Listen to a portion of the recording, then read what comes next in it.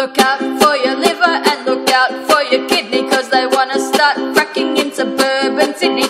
They tell you that the chemicals won't do you no harm, so just stay sensible and just stay calm. It's gonna be a blast when we're all breathing gas, and it's gonna be a laugh when we blow up Sydney Park. But you're gonna start suspecting they're a bit of a liar when you find that your tap water catches on fire.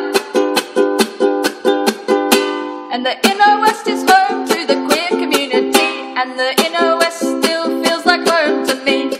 And it causes me great distress when they want to start fracking in the inner west.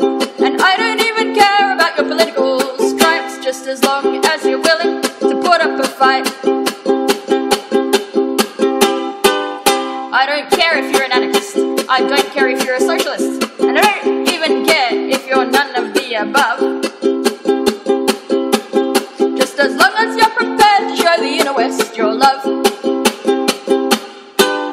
In St. Peter's I like to hold my head high, and I don't want benzene in the water supply.